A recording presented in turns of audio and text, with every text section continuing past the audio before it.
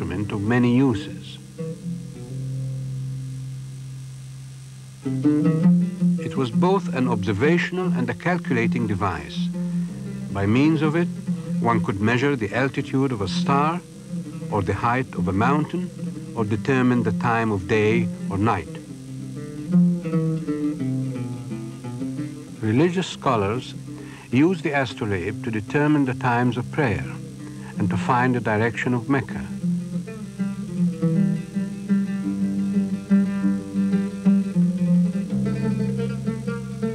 Astrologers, who were abundant in the Middle Ages and whose advice was sought by all ranks of Muslim society, used it to derive information for casting horoscopes.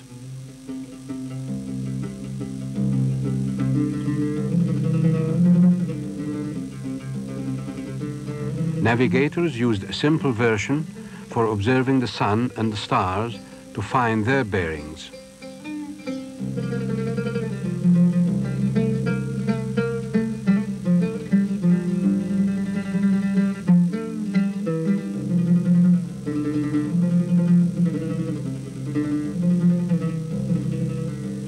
In centers as wide apart as Baghdad and Cordoba, Cairo and Samarkand, scholars explored all branches of scientific knowledge.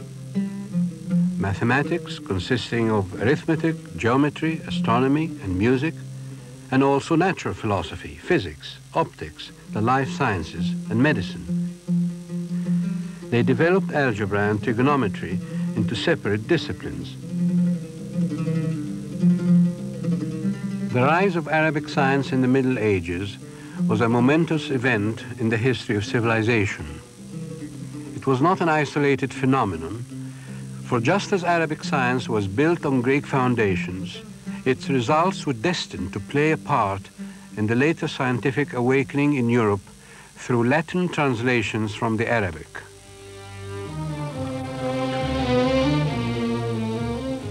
Again, television is used to bring the achievements of medieval scientists like Avicenna and Razi back to life for a popular audience. عالج الحمى ببذور الكافور. يتناول منها جرعتين صباحا ومساء، وستلاحظ تأثيرها فيه بعد 3 أيام. The medical textbooks these men wrote and the hospital practices they developed were widely used in Europe until early modern times.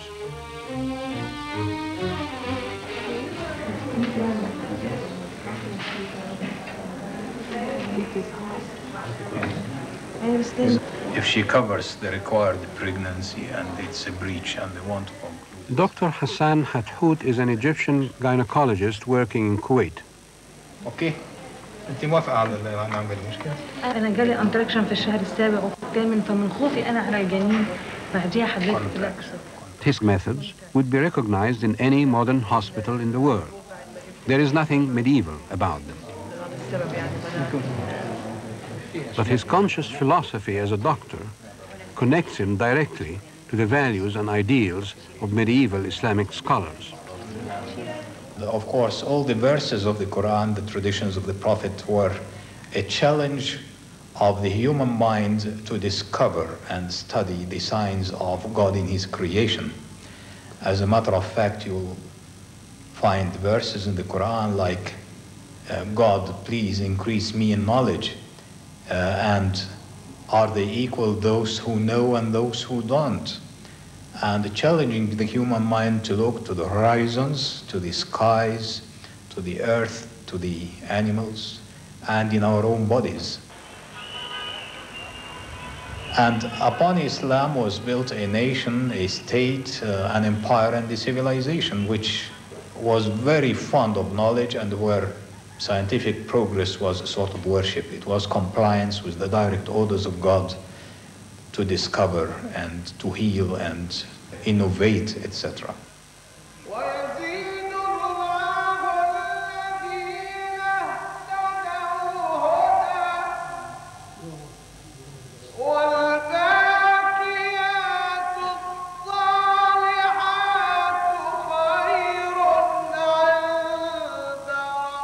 Piety Piety and learning always went together in Islamic history. The Azhar in Cairo keeps this tradition alive. It has been both a place of worship and a school. Built in the 10th century, it was established primarily for teaching the disciplines concerned with Islamic belief and practice.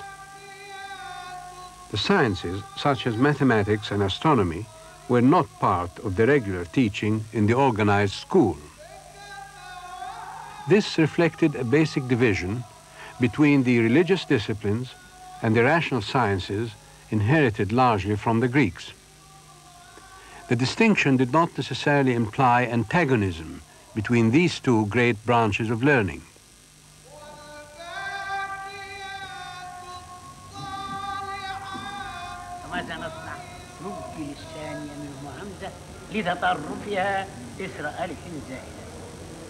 نقطة مهمة تركناها نسيناها. حمراء حمراء يا ولدي حمراء.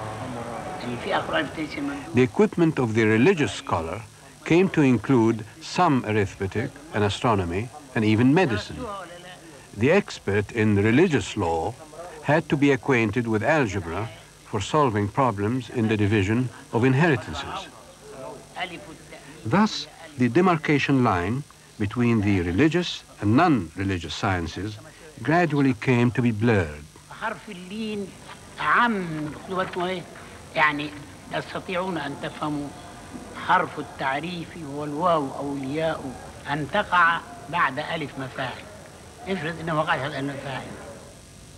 It was here at the Azhar that Ibn al-Haytham, one of the greatest Arab scientists, lived and worked in the 11th century. And other notable scientists were formally appointed in the great mosques as muwaqqits in charge of regulating the times of prayer.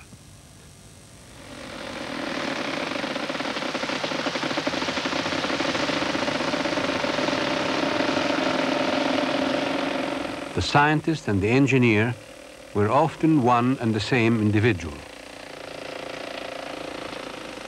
Islamic mathematicians were consulted about city planning, the cutting of canals, and the setting up of water wheels.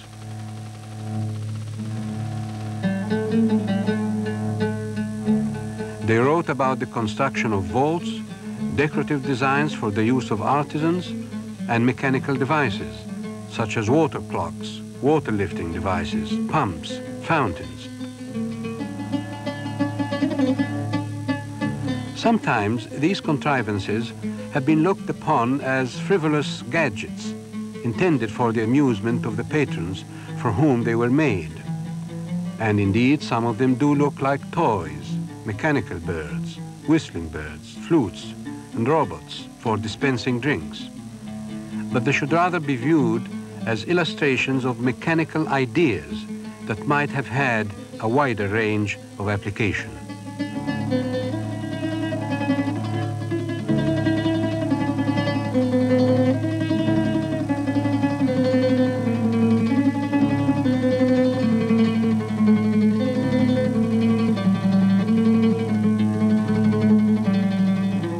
Of course, technology in the modern world is of quite a different order.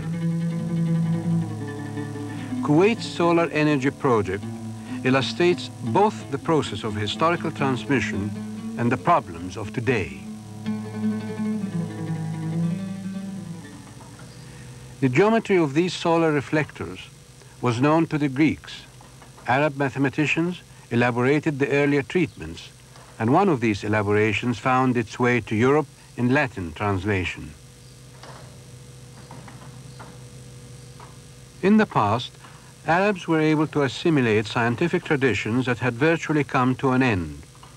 In contrast, a country like Kuwait is trying to keep up with a fast-moving technology. Always, when you do a project, you discover, well, I would have done it better some other way.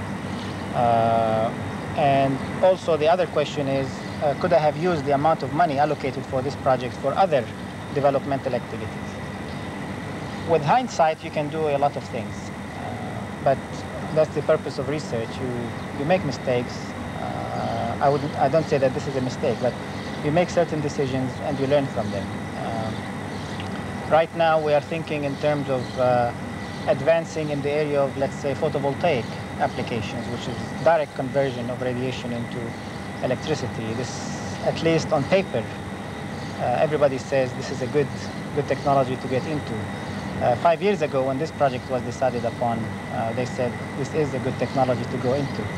At some point, there's going to be a winner, and that's the whole game. So we are with it, at least. One should not be discouraged. Fusion energy, for example, in the West has been promised in the 50s, and scientists and governments promised that in 10 to 20 years they'll have fusion energy, nuclear fusion, not fission. And we are in 1984 now, and still they're saying another 20 years. And they have been pouring billions, not millions, billions into fusion. I think maybe the policymakers might get discouraged, but I think our role as technical managers is to make sure that we are capable of saying when we have to make shifts, but at the same time when we have to insist that there is no need for a shift. Although we might not have achieved the result we sought after, but we have learned a lot, and this will help us in the future work. So I would say in solar energy, on the contrary, I feel more encouraged because we have learned a lot over the past 4 years. For us, it is a lot. Maybe for the world, it's still small. But for us, as a country and as a small institution, it's been a lot. And it's probably proportional to our effort. So I'm satisfied from that point of view. We are not there. We are a long way from being where we want to be. But that's the only way. You see, science does not pay off on a... It's not like a commercial project. You know, you decide to put 10 million dinars and you get... even the failures is a success in a sense. The negative results, not the failures, but the negative results. You seek to do something and then you get negative results. That by itself is a very important body of knowledge because you don't repeat it. You go after something else. I don't think we're out to beat anybody. I think we are out to at least satisfy ourselves, develop certain satisfaction that we are dealing with the elements, we are dealing with our problems in a rational way to come up with good solutions. If some of our scientists come up with good solutions to problems, they can publish papers, patent their inventions and so on. This is part of the satisfaction. But really we're not out to beat anybody. Winning is winning really against nature and developing a source of satisfaction. I think this is, if we put it as an international game, I think everybody will be a loser.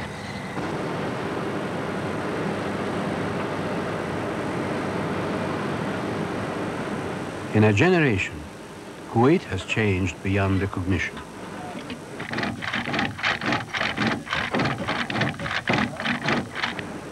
The challenges posed by modern science and technology are enormous, and the best way to meet them is not always clear.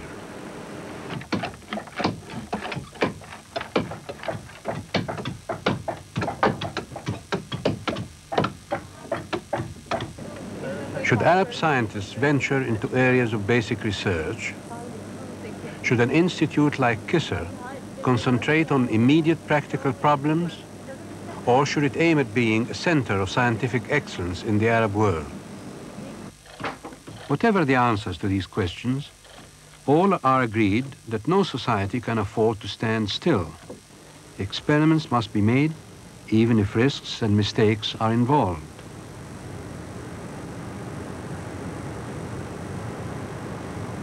The West, the industrial countries, and perhaps even other developing countries who are right now rising in the science and technological fields are producing every day and they're working and new things are being turned out. We don't have time to sit down and absorb what has been generated in the past and then go on from there because we are running competition. The people who are already ahead of us are moving faster than us. And therefore we have to find a way of moving faster than them. We're working harder than them, if that is physically possible. And that has always to be in the back of our mind. Because if we don't, we're going to find that we're going to fall behind, and the gap will be wider. The problem with scientists, they only see one track. And they see things in one sequence and one line or one cue, if you like. Well, as a development economist, if you like, I don't see it that way.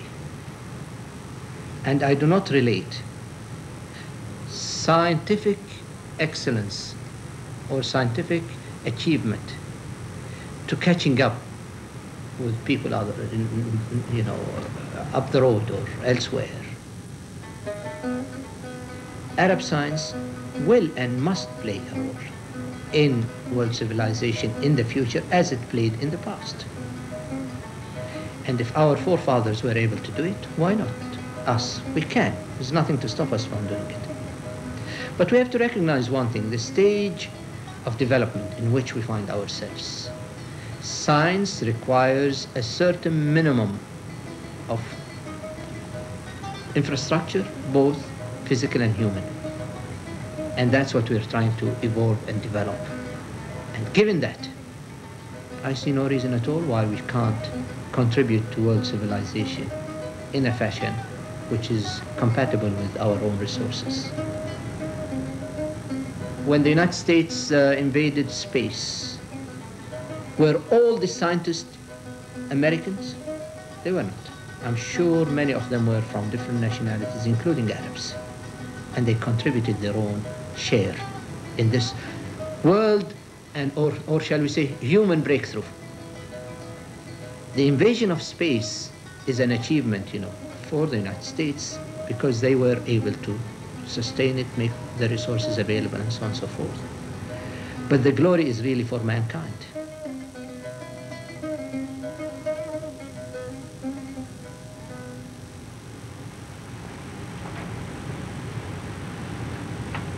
These are more than just pious hopes. Some Arab scientists are in fact participating in such experiments at the highest level. Kazem Behbahani, for example, spends half the year at Kuwait University, the other half in Boston. He is involved in microbiological research at Harvard University.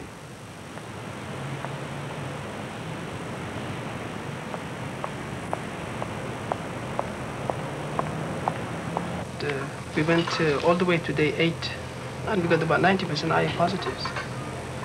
So I see, what are your controls? Controls are very low. It's about 6% to over 90%. They were very bright. And most of the soup we got on the days... controls Arab, Chinese, and Latin American scientists have come to this laboratory in Harvard as once scholars were drawn to Baghdad or Cairo. That looks very nice.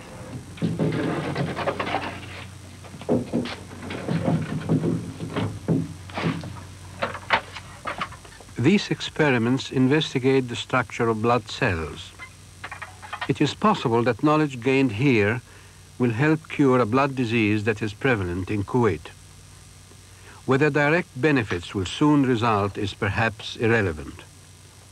For these Arab scientists, the important thing is to participate in the human search for the truth, as their ancestors, the great Arab and Muslim scientists, did in the past.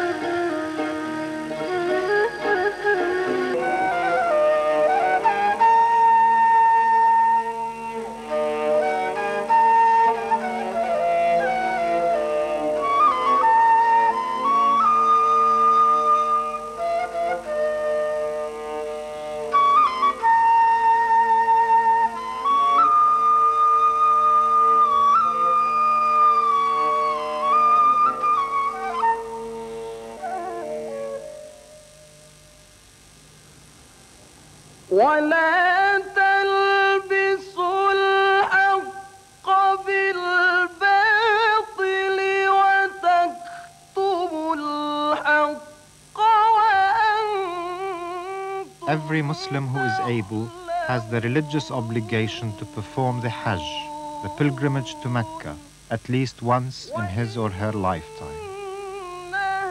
But the pilgrimage exhibits much more than individual piety. As Arabs and Iranians, Indians and Africans, people from every corner of the earth jointly perform the ceremonies, they reaffirm the community of all Muslims.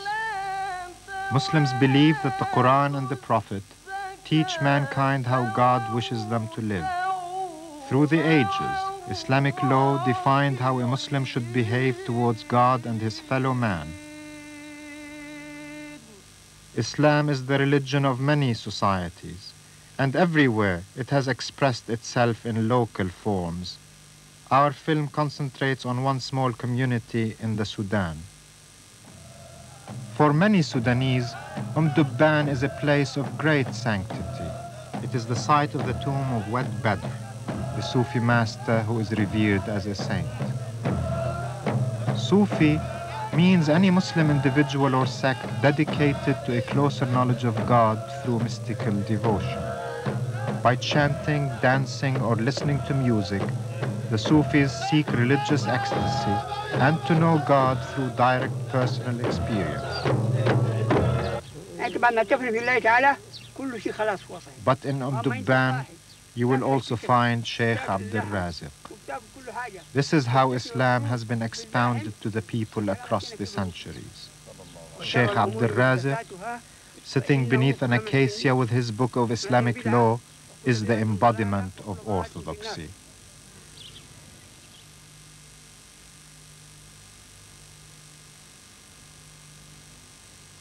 Ali al-Mak lives in Khartoum.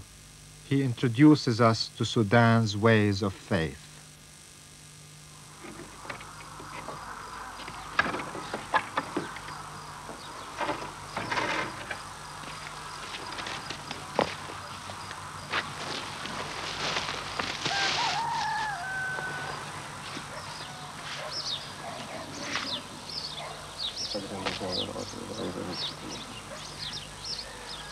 الله أكبر.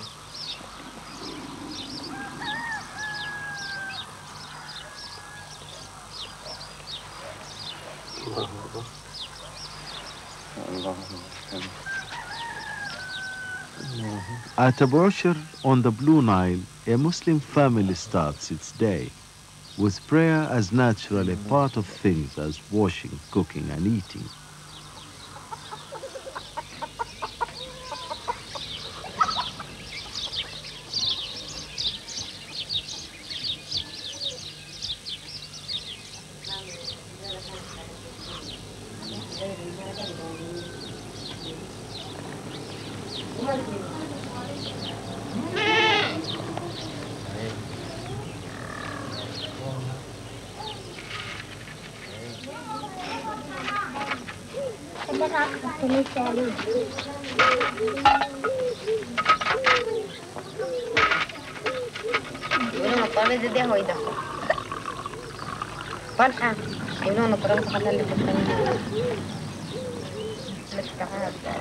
يعني كده بالراحة قال لي إذا ده كان تحمل قليل. تعالى تبي.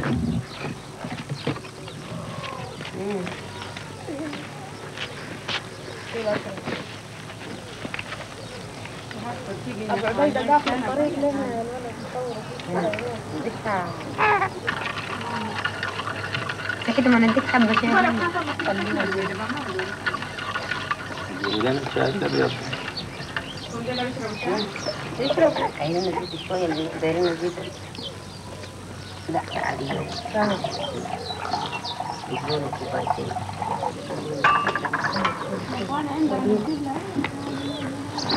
بس عندك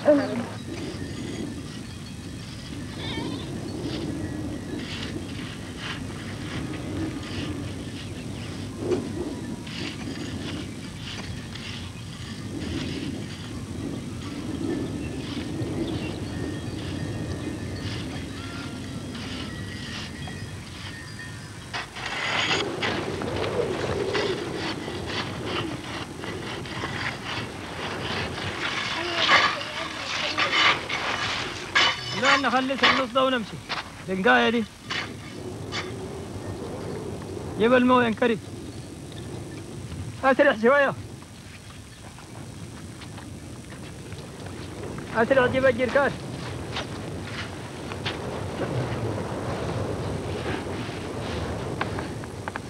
Imam lives in a world that craves novelty and diversity. By the standards of his time, Imam's resolve to educate his children at a religious school is rare. Most children go to the government school. Imam is pressing against 2 generations of change, but behind him are 14 centuries of tradition. خلوة كويسة. هي لحال. فيها لحان هاي، ادوك اللحان. يكتبين فيه. ادوك اللحان هاي يكتبوكم فيه هين ويقروكم فين. زيكم شيخ الحيران.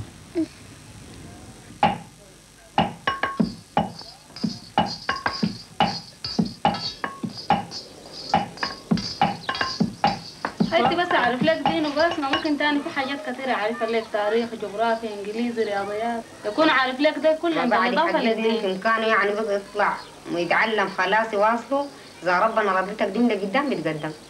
ما دايرين المدرسة، عايزين الخلوة عشان الولد يكون متعلم الدين وما يمشي التلفزيونات وما يخنف الشعر وما يتابع الحاجات البطالة، يقرأ القرآن ويعرف يمر دينه كيف. وبس ليه تختاروا حامد الزبير؟ ما هو ده كلهم الأولاد قاعدين يعني تظلمونهم ليه؟ ما ظلمناهم. احنا هنا في البيت ده عندنا ناس الخلوة دي بقى المدرسة الابتدائية دي كل ما قروها. ديل زمان قروا في الخلوة دي ومشوا المدارس. ديل زمان بعد انتهوا نزلوا الكتاب ده تاب الثاني مشوا المدارس قالوا. ده ما انتهى، لكن بيعهدوا هسه الزمن ده زمن تعليم مثلا، وفتحوا مدارس جديده وجامعات يعني عشان المفروض الناس كلهم يمشوا ليها.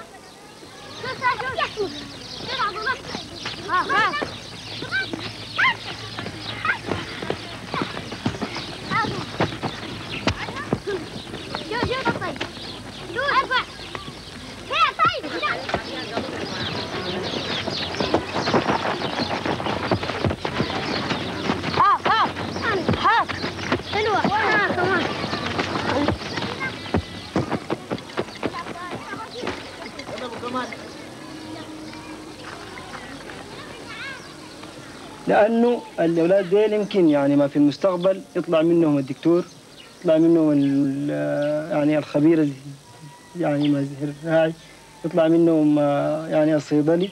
فأنا برى إذا كان أنت يعني ما صريت أنهم يعني يتعلموا في القرآن في ناحية أنت يعني ما أهملتها. أنا بصر بعد ما يتموا المدة تحت المدرسة الابتدائية المفروض يمشوا المدرسة الابتدائية. لا أنا صريت في رأيي إن شاء الله برضو دي يطلعوا منها المقصود اللي أنا دايره، ولن يحفظوا القرآن، يطلع منهم العالم، يطلع منهم زول يدرس اللغة العربية.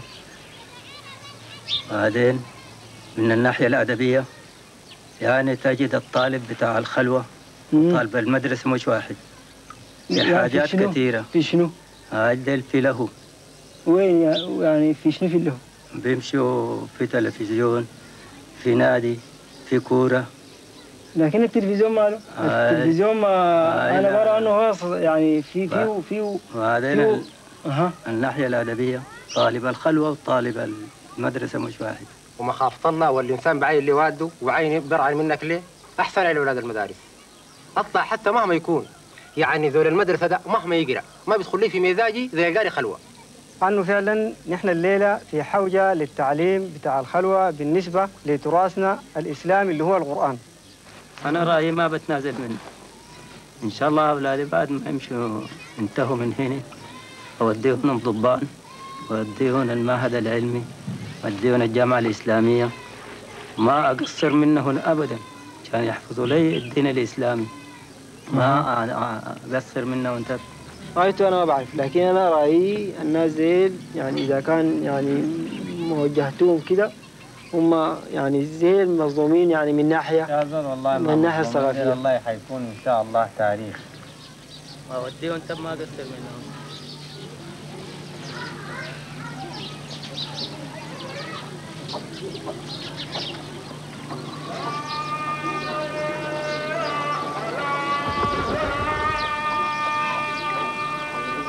خير من 1000 شهر تنزل الملائكة والروح فيها بإذن ربهم من كل أمر سلام هي حتى مطلع الفجر. الله الحمد ولك الحمد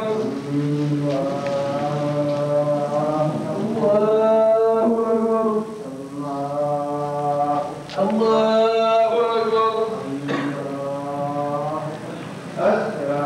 أكبر